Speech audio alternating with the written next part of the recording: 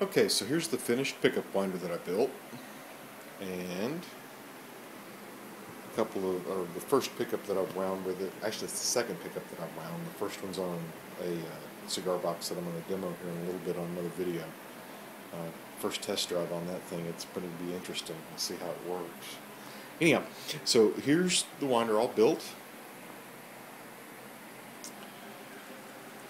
Using the foot pedal from the sewing machine. It really spins up nicely. It's very smooth and made for real easy winding.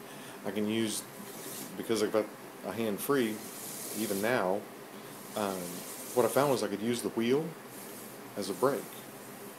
So I could push down pretty much on the pedal and then hold back.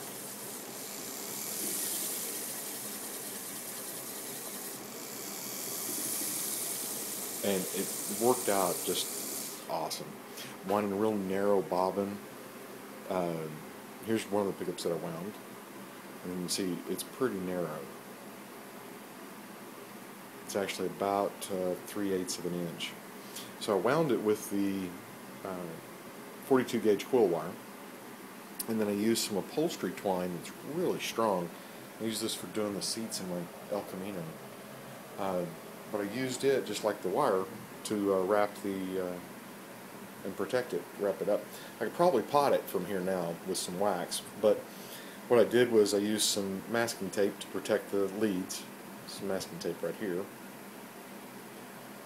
so that they weren't exposed, and then soldered lugs here, so now I've got a point to attach to wire it up to the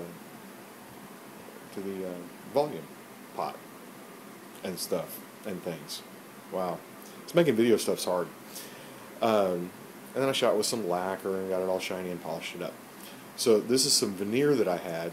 I bought a box on eBay of just scrap veneers, and so I just laid it up, laminated it together, and made my bobbins out of that. What I did was I just glued a piece of ceramic magnet with some epoxy onto them, glued it together. Then once it was laid up after a couple of days, that's when I went ahead and put the start lead on and wound it up. So there we go. So now next is a demo drive of the other pickup that I wound and how it sounds. It'll be interesting to see how that turns out. All right.